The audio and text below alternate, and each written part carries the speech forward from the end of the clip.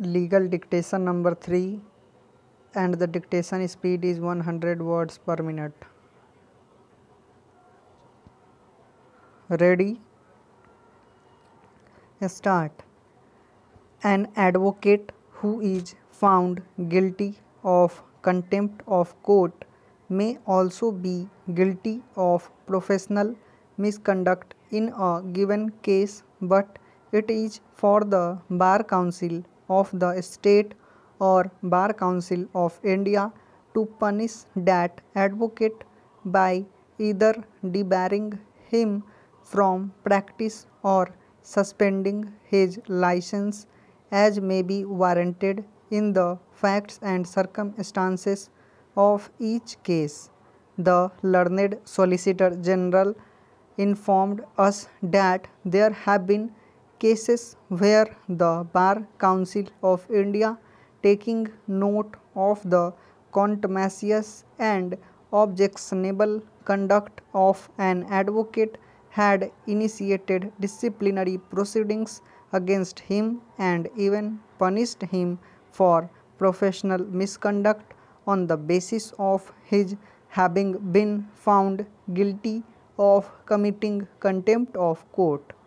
We do not entertain any doubt that the Bar Council of the state or Bar Council of India, as the case may be, when apprised of the established contumacious conduct of an advocate by the High Court or by this court, would rise to the occasion and take appropriate action against such an advocate.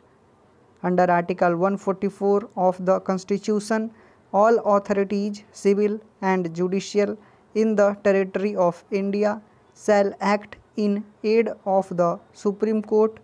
The Bar Council, which performs a public duty and is charged with the obligation to protect the dignity of the profession and maintain professional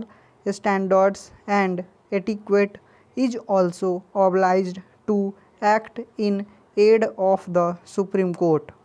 It must, whenever facts warrant, rise to the occasion and discharge its duties uninfluenced by the position of the contemner advocate.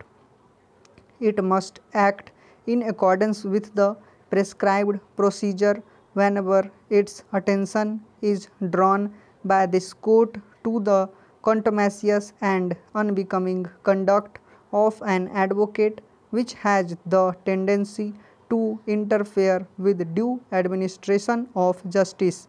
It is possible for the High Courts also to draw the attention of the Bar Council of the state to a case of professional misconduct of a contemner advocate to enable the state Bar Council to proceed in the manner prescribed by the Act and the rules framed thereunder.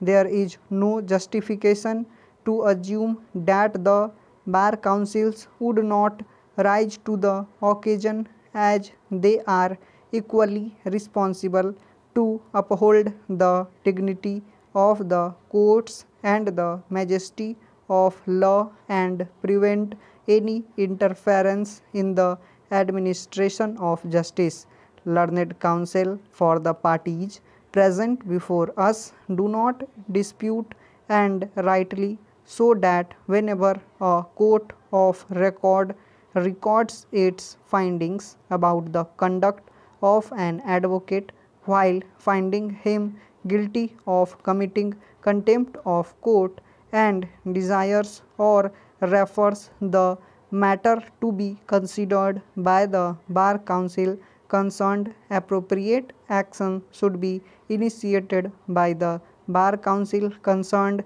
in accordance with law, with a view to maintain with dignity of the courts and to uphold the majesty of law and professional standards and etiquette.